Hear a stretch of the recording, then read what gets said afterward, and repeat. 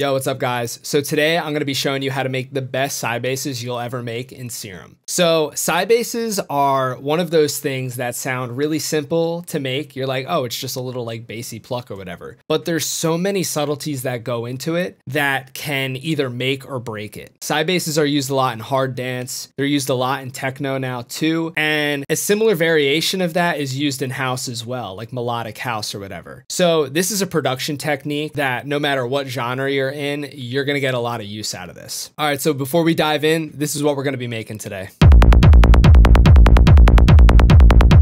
So we have our side bass and we have our kick. So a lot of YouTube tutorials just show a side bass being made as a saw wave going through a low pass filter. So to show you why this just sounds terrible, I'm just gonna make that real quick. So we have our saw wave, we have a low pass filter, and I'm gonna take envelope 2 and modulate the cutoff of the low pass filter. And this is what it sounds like. And that doesn't sound nearly as good as this. The main thing that I've taken away from that is in a lot of these professional sounding side basses, there is like a really clean transient on the front that gives the rest of the sound so much clarity and it just punches through the mix so much. So I found this Cashmere side bass sample that I really like and I'm listening to it and I'm like, what is the difference? I'm like, what am I missing in my sound? Sounds really clean, punchy, it just cuts. So I'm gonna use this plugin called Scope Pro, and I'm gonna put this on the side bass. So if we hit play and start analyzing this waveform, you'll notice in the beginning, there is this really prominent transient. And if we zoom in even further, we can get more information about the sound. So it's just a sine wave all the way up until this point right here, where the wavetable starts to become more complex. So since we have a scope on this track and the Cashmere side bass, we can actually look at both the waveforms at the same time. So if we open up scope and we hit stack, you can see that in the red, we have our Cashmere side bass, and in this like light blue green or whatever, we have our new Serum track. So let's start by designing that transient. What's really fun is we can actually zoom in and recreate this transient almost exactly. So let's open up Serum and let's also open up scope. We're gonna leave these both open the whole time. So just by looking at this waveform, I know I'm gonna need to make this transient with a sine wave. So let's go to oscillator A and we're gonna go to analog and select analog BD sine. You can see that this wavetable is jumping around a lot. And if we wanna recreate this transient exactly, we can't have that phase just jumping around like that. So let's go ahead and turn the random phase all the way down. Now you can see if we zoom out, you can see the wavetable starting from the same point every time. And that's the kind of consistency we want. So in order to make this transient, we're gonna need to apply some modulation to the pitch of oscillator A. So let's go to the matrix and we're gonna set LFO1 as our source. And for our destination, we're gonna go to global and master tune. We can hover over this arrow that points both ways. And this is where we're gonna determine whether we want a bipolar modulation or a unipolar modulation. For this sound, we want it to be unipolar because we want it to start at 0 and modulate into the positive values. And if we hit play, it'll sound like this. Head back to LFO1 and we're gonna select envelope mode. And instead of a triangle shape, we're gonna make this more of a descending saw shape. Now this modulation is taking entirely too long. So to figure out exactly how long we want this pitch modulation to be, we can zoom in and in scope, we can hover over where this pitch modulation approximately ends for our reference psi. And in the top right corner, you can see it says 15.65 milliseconds. So let's go to a website that converts BPM to milliseconds. And if we put our tempo in at 145, we can see that 15 milliseconds falls right in between this 1/64 and 1/128. So I'm gonna select 1/64 as my rate. And then I'm just gonna double click and make this envelope a bit shorter. So now you can hear we have like more of a transient punch on the front. So let's zoom in and we wanna try to line up these cycles as close as possible. So if I zoom all the way in, you can see that the reference psi is cycling a lot faster at the beginning. So we're gonna go back to the matrix and increase our range. And even with the range all the way up for the master tune in the matrix, it still feels like we can't get it high enough. So what we can do is make a new modulation. We'll stay in the matrix and we'll select LFO2 as our source and then set the destination to oscillator A, coarse pitch. We'll make this unipolar and drag the range all the way up. Let's go ahead and make this another descending saw, turn on envelope mode, and take the rate up to about 1/256. And if we press play, you can hear it and you can see it visually on the scope that we have pitched this up to almost an impossible level. So now let's just drag the range down for this new modulation.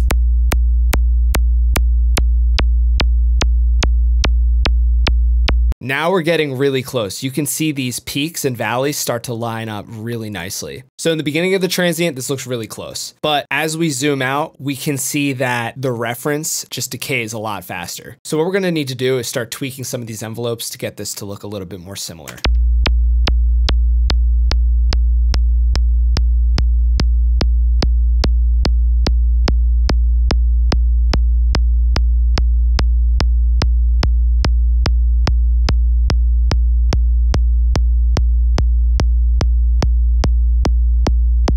So that sounds pretty good to me. It sounds like almost like the top of a kick, like a punch. Let's tweak it just a bit more.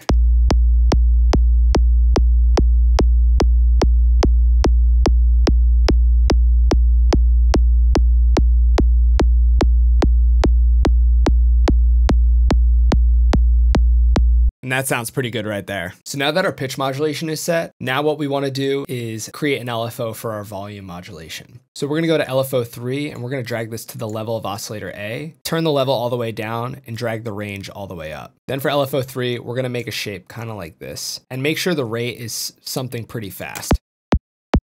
And we can make this even shorter because we want this transient to end at around 15 milliseconds. So let's double click and make a point. And that's like exactly the length we want. All right, so that's it for the transient of the side bass. Now we're gonna move on to making the body or the tail. So to do that, we're gonna turn on oscillator B, and I'm gonna go to analog, basic shapes, and I'm gonna select this saw wave right here. So if we hit play, you can see that this waveform is just looking terrible. The transient doesn't look good. It's constantly phase shifting. So we're gonna do two things right off the bat. We're gonna turn random phase all the way down. That helps for the rest of the sound. But we're gonna take that volume modulation that we used for oscillator A, and we're gonna drag that to the level of oscillator B. Except what we're gonna do is take the range and drag it all the way down to -100.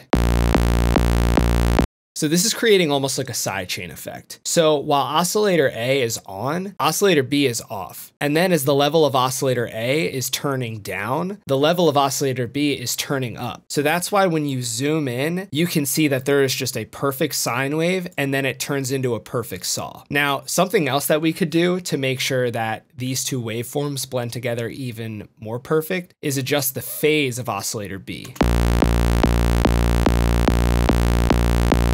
I actually really like how this looks because it just cycles right into a saw wave. So an example of what it would look like if it was bad is something maybe like this.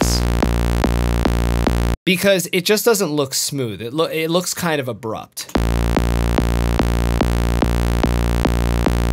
So something like that, if we zoom in, that transition is pretty darn good. I mean, I can't ask for better than that.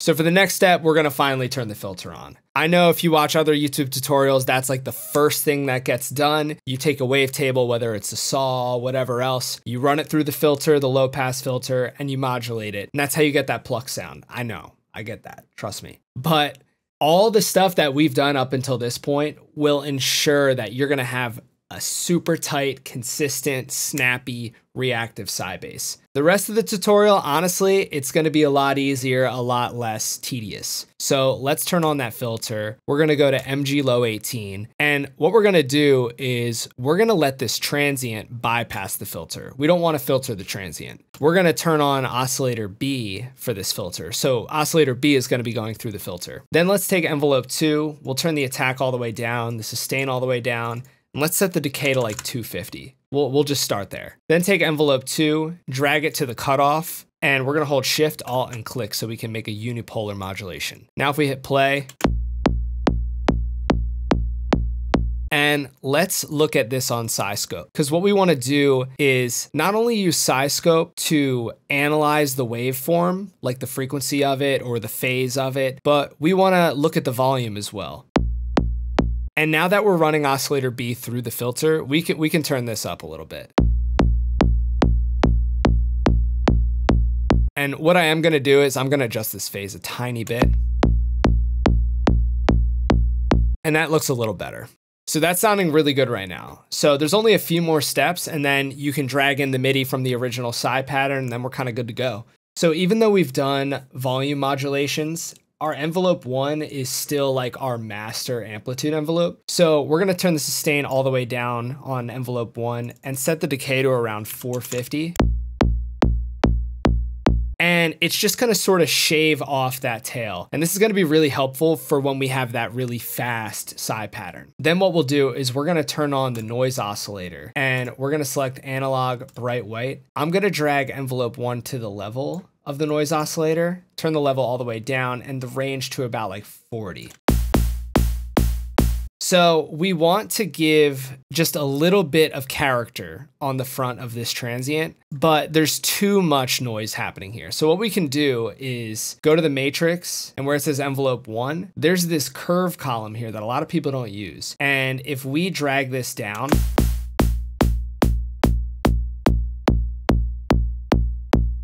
it's essentially using envelope 1, but it's shortening it like a lot. And if we turn off the noise oscillator, to me, I just really like that noise in the front. It sounds really smooth and sort of fills up the frequency spectrum for that little beginning. After that, we're gonna go to effects. We're gonna turn on the compressor. Just add a little bit of compression. Then I'm gonna turn on the filter, and I'm not actually gonna be filtering with this filter, but I'm gonna go down to miscellaneous, and I'm gonna go to high EQ 6, and I'm gonna set this dB plus minus to 50. And if we hit play, it's really not doing anything. But the reason why I like this is because now I can utilize this drive knob. So I can turn the drive up, and it's essentially like I'm boosting this sound into a clipper. One important thing to note is if we hit tab, we can see what the sound is actually peaking at. And so I have this drive pumped up all the way. And for whatever reason, anytime I do this on my presets, which is almost always, I always like to go to the master and set the volume to -12.1. So now if we hit play, it's peaking at almost around 0. And no matter where I put the drive, I can drive it pretty hard and it's never going above 0. So this is really useful to me and a great trick I haven't seen anybody talk about. So let's take our Sci pattern MIDI and let's listen to that. Now I hear some clicking, and this is definitely because the release on envelope 1 is all the way down to 0. So let's turn this back up. Let's turn this to like 20. It sounds really good. Let's open up this SciScope as well so we can see what's happening. So that is a really clean looking waveform. Just from looking, I think we can shorten this decay on envelope 1. That looks a lot better. So let's bring in a kickstart for some sidechain. And I really like using this classic chain. And it's important to note you have to put the SciScope at the end of the chain so it can digest everything that's happening before it. So now let's turn the kick back on, and if we press play, it'll sound like this. And so that's it. I mean, that side bass sounds so good. It sounds so clean and punchy. If you want this preset, I'm gonna put it in our Discord. You can head over there and download it for free. I'll leave the link for that in the description. And if you want more sounds like this, whether it's templates, presets, Ableton racks, sample packs, whatever, head over to raveyardsounds.com and check those out. We have an awesome hard dance pack out right now. So thank you guys for watching, and I'll see you later.